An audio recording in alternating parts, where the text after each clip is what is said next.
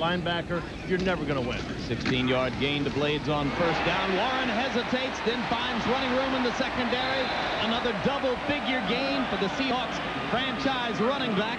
Rodney Harrison makes the stop, but Warren has a first down across the 45. And once again, number 84, Joey Galloway, does it all. But great run by Chris Warren. Right here, just a draw play. Beautiful block there by Ballard.